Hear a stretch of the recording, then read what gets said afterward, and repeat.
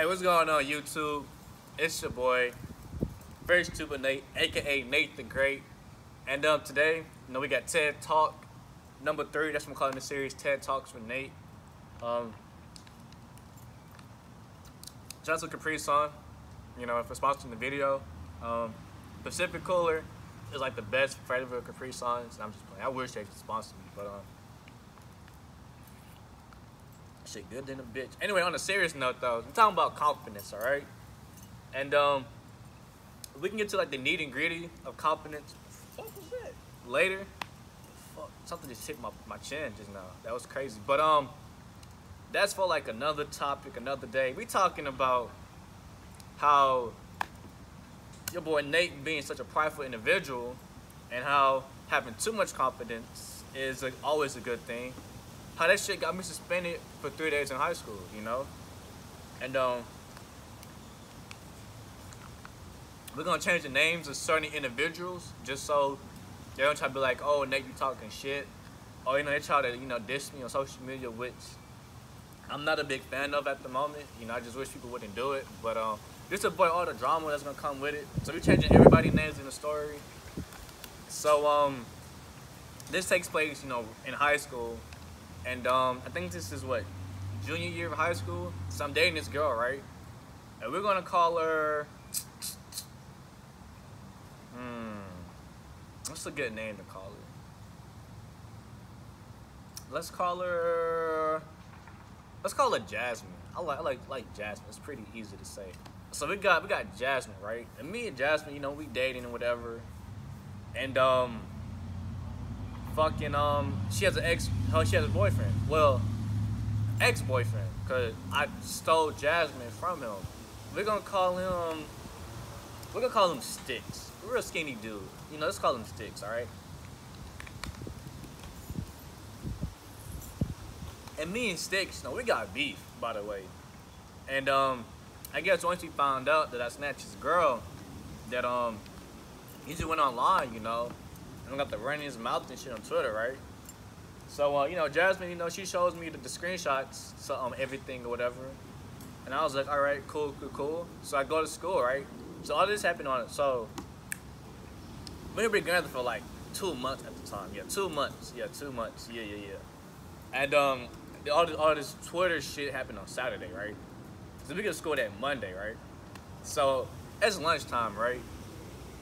And I'm the type of dude to where if I have a problem with you, I have a problem with you, or like there's something about you I don't like, or if I can see you being a dickhead or on some fuck nigga shit, I'm gonna go out my way. I'm gonna talk to you face to face, man to man, because like there's no fear in my heart to say anybody. Anybody can tell you that about me.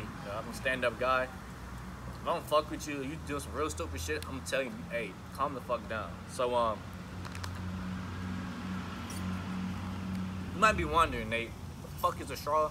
That bitch. So when I take the shit out the thingy, right? It hit the ground and like it's no longer usable. Alright? Just in case you was wondering. So anyway, I walk up to him, right? So it's him and like five of his friends, right? And I'm like, look here, bro. I'm gonna need you to apologize to my girlfriend, aka Jasmine. Like right the fuck now, bro, in front of me, in front of everybody, because what you did was some real whole nigga shit, bro. Like I don't appreciate you fucking going on Twitter talking on this crazy shit and not expecting me to do anything about it. You feel me? So of course, what lying ass niggas do. Nah, bro, I wasn't even dissing her. I wasn't even talking about her, man. Worried about her, this, and this. And I was like, you sure? So, it kind of felt like you was shooting shots towards her. But hey, all I'm saying is, man, you need to apologize, bro, because you in the fucking wrong. So then he was like, you know what, Nate, fuck you, bro. I ain't doing shit. Fuck you. I'll beat your ass. Oh no, all that good high speed shit, right? So I was like, okay, that's cool. You know what? I'm gonna get mine, don't you worry. Too easy. So anyway, all this happened on a Monday, right? So me being Nate, I'm like, I'm gonna fuck this nigga up. I just know it. Sticks, you done fucked up. So I'll go down to my main office, right? And I was like, I talked to the people. I was like, hey, I have this project with this guy. And, cause I knew you took the bus home. And I was like, I'm just trying to see what bus he takes so we can work on this project together. They was like, yeah, no worries, yeah. So, you know, they told me bus he rides, right? And I was looking at the bus route, and I was like, fuck, this shit is like way over here. I live way over here. So, you know, I did some Google Maps. I was like, damn, that's a 2-hour walk or a $20 Uber. And I was like, yeah, we walking back home. So I know I got everything planned out in my mind. You know, now it's Tuesday. You know, I'm thinking, okay, anyway, better get my feet used to this long ass walk we got going on. So I tell him again on Wednesday, I was like, look here, bro, it is not too late to apologize and I get your ass whooped. Of course, Sticks was like, man, fuck you, I ain't doing shit. And I was like, all right, that's on you. So now it's Thursday. And I was like, bro, I'm really telling you, bro. Like, I'm really telling you that you probably should, like, go apologize. You know, save me the trouble, save yourself the trouble. There's nothing embarrassing about it. Like, what is so hard about apologize? Because you in the wrong, you feel me? But he stuck to his guns and said, fuck you, Nate. So I was like, cool. That's cool. That's cool. Fuck me. Yeah. Okay, cool. So now it's Friday, right? Throwing on my running shoes, throwing a quick little running outfit, wearing a hoodie. And I was like, well, I'm whooping the gas. So the bell rings, right? Now I find me bus he rides. And before I got on the bus driver was like, who are you? And I was like, hey, I'm new to the area. I just moved. You know, I'm a charming guy. I can convince anybody of anything. I should be in a fucking James Bond movie, personally.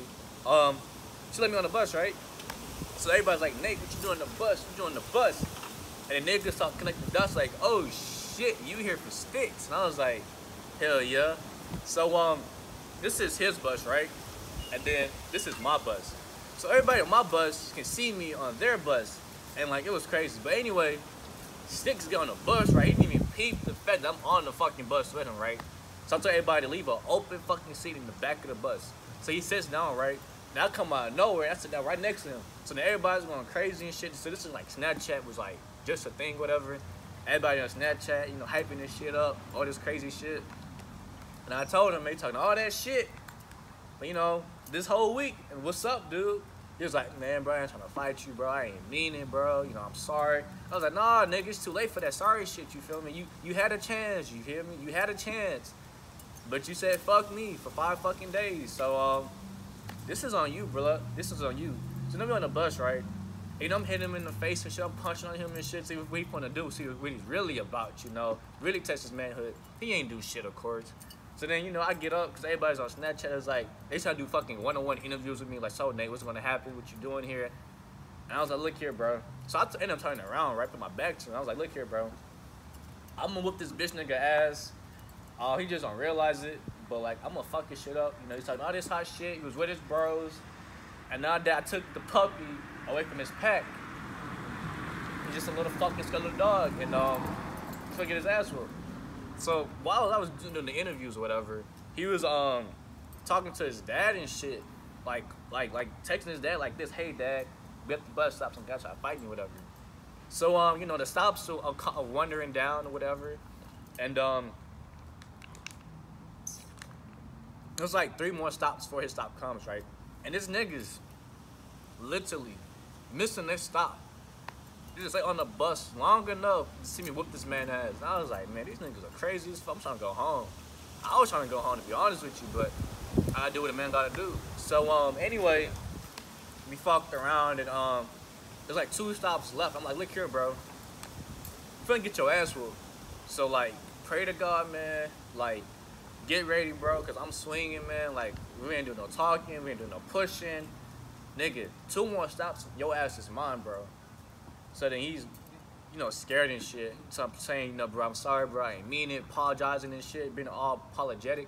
It's too late for that shit, man. We passed that point. There's no turning back. All right, got on this fucking bus. You know, I wasted fucking 2 hours of my life on this fucking bus. And I gotta walk 2 hours to get back home. Gotta get your ass whooped so I can feel good. So anyway,